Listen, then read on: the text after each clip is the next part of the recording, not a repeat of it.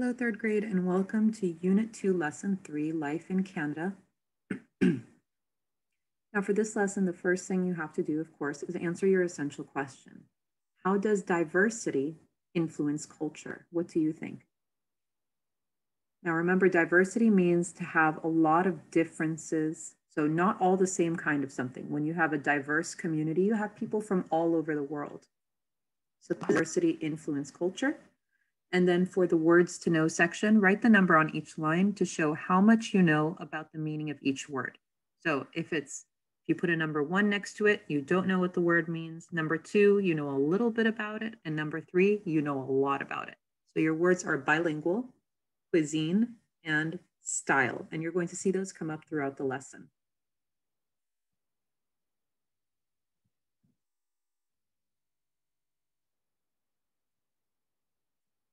Lesson 3. Life in Canada. Essential question. How does diversity influence culture? What do you think? Who are Canadians? The people who live in Canada are called Canadians. Just like you, they are proud of their home. The poem by E.G. Nelson describes what he thinks Canada is like. Quick check.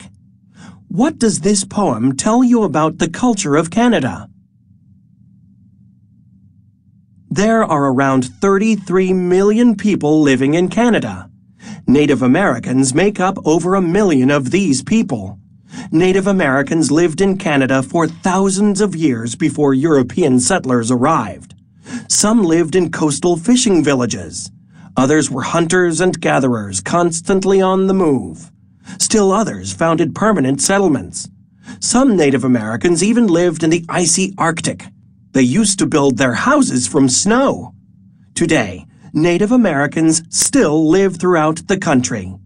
But Native Americans aren't the only people living in Canada. Like the United States, Canada is a nation of immigrants. Canada is home to people from Asia, Africa, Latin America, and many other parts of the world. But most of Canada's immigrants came from Europe, especially from France and England. The French settled Canada in the 1600s. For over 200 years, they ruled much of the eastern part of the country. Later, the British gained control of all of Canada. Because of the influence of France and England, many Canadians today are bilingual. That means they speak 2 languages. Quick check. How are the languages spoken in Canada similar to those spoken in the United States? All right, let's take a minute to think about our essential questions on both pages. So our essential question on this particular page that we just finished is very similar to the question at the bottom of your page where you have to write a written response. How are the languages spoken in Canada similar to those spoken in the Southeast United States? Now, because we know there was a lot of influence from England and France, we know that those cultures and their languages played a big role in those countries. For the first page, the poem by E.G. Nelson, you can go ahead and read that quietly to yourselves, and then write what you think the poem tells you about Canadians, and then write a response. You obviously don't have to share it with a classmate since you're working from home, but make sure you write complete sentences for page 80 and 81. Once you're done with that, we're going to go on pages 82 and 83 about living in Canada.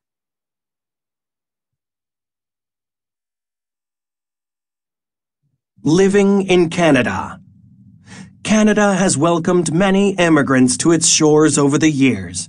These immigrants have kept many of the customs of their homelands.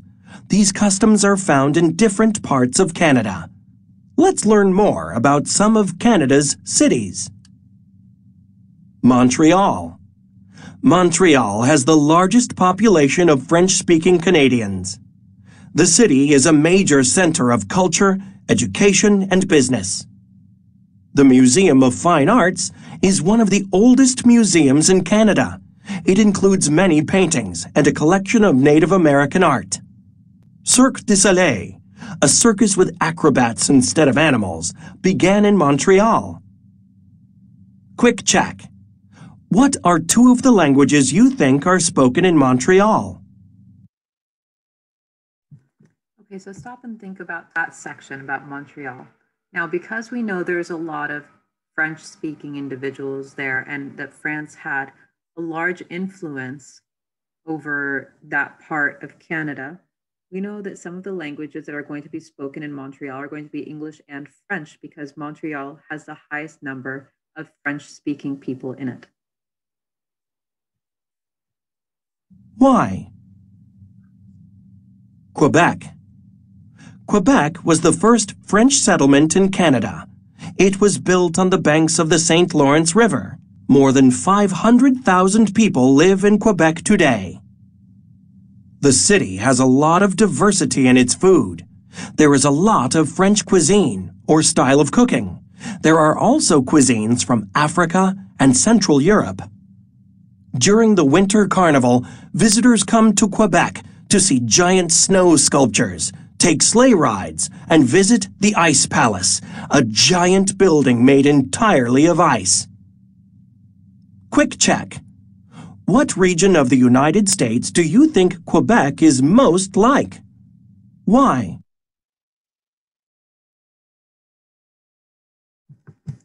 All right, so we're going to stop and think about our quick check question about what region of the United States Quebec is most like. Now, based on what we heard about the climate and the geography and the influences, we can guess that Quebec is going to be most like the Midwest section of the United States.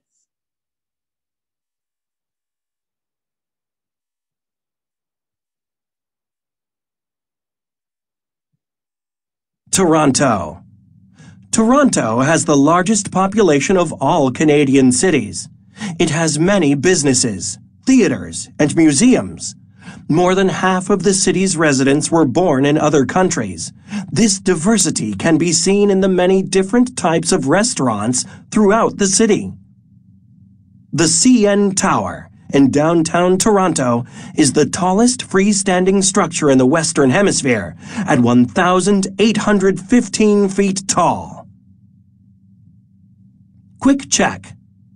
What city in the United States do you think is similar to Toronto? Why?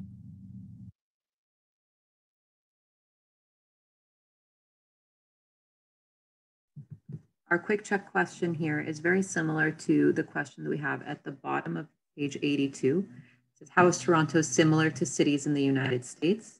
So it's very similar to any major city that we have in the United States. So any city that you list that has a high population with a lot of businesses in it would be appropriate as an answer for the quick check.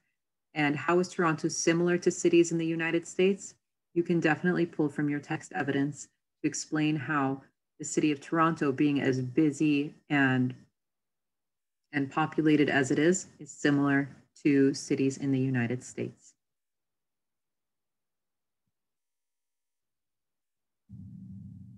Vancouver. Vancouver is located on Canada's west coast. About 1/3 of the people living in Vancouver were born in other countries, including Asia and Europe. It has the mildest climate in Canada, which allows for year-round outdoor activities. The Port of Vancouver ships more goods than any other port in North America. Quick check. What region of the United States do you think Vancouver most like? Why? All right, so Vancouver so far is most like the region of the western region of the United States, which is where we live. So we know that they have mild climates, just like we do here. It's on the West Coast, which usually creates that more mild atmosphere. Now, for the rest of our quick check question, we know that Vancouver also has a similar geography to the western region of the United States. Ottawa. Ottawa is the capital of Canada. It is located in Ontario, between Toronto and Montreal. It is the home of the government, as well as many technology businesses. The Rideau Canal is a man-made waterway that connects Ottawa to Lake Ontario. In the winter, a 5-mile stretch of the canal becomes the longest maintained skating rink in the world. Quick check. What is one unique characteristic of Ottawa? All right, so one really interesting thing that we learned about Ottawa is that it has the Rideau Canal, and people can ice skate on the Rideau Canal in the winter.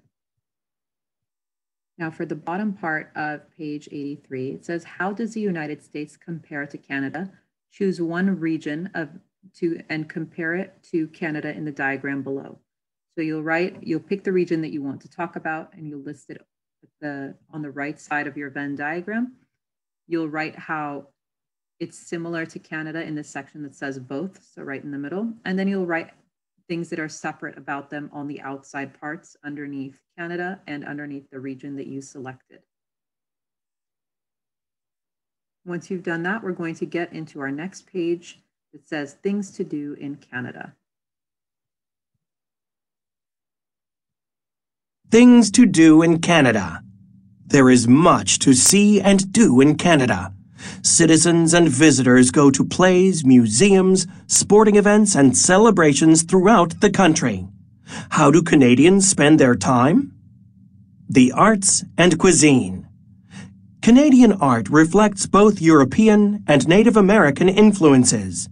Many artists are inspired by the landscape of the country. Ontario's Stratford Film Festival is known for its productions of William Shakespeare's plays. Many movies and television shows are filmed in Toronto and Vancouver. The style of traditional Canadian food is very similar to American food. Meat, seafood, fruits, vegetables, and grains are important ingredients. Foods from Europe, the Caribbean, and Asia are also found throughout the country. Many Native American foods, such as pan-fried bread, are also enjoyed by Canadians. Complete the graphic organizer to show the main idea and key details about the types of food found in Canada. Holidays. Canadians celebrate Thanksgiving, much like we do in America. However, their celebration is in October, not November. Canada Day is celebrated on July 1st every year. This holiday celebrates the day Canada became a country in 1868. Okay, so you can go ahead and read through these sections. The recording is a little bit different, but it provides you with extra information, more than what's already listed on your pages. Now, for page 84, you're going to go through and read about traveling through Canada, about the different sports there are in Canada, and I want you to stop and circle the part of Canadian culture that is similar to culture found in the Northeast United States. So in the Northeast, remember, you want to think about Maine and New York and all of those places that are very close to Canada.